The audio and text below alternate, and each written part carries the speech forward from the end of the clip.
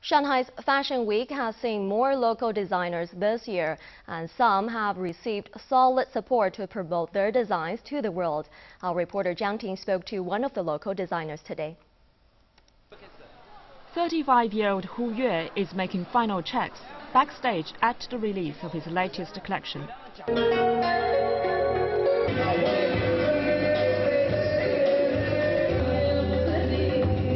Being able to have the show and having it during the Shanghai Fashion Week means a lot to him.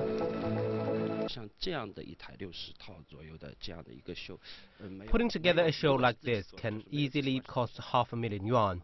For me, a full-time teacher at a local fashion school, having my own show would be beyond my dreams.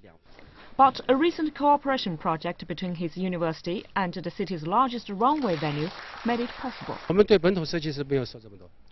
We give substantial deductions for local designers to use our venue.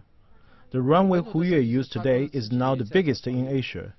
Without the discount, it would have cost him nearly a third of his total $500,000 budget.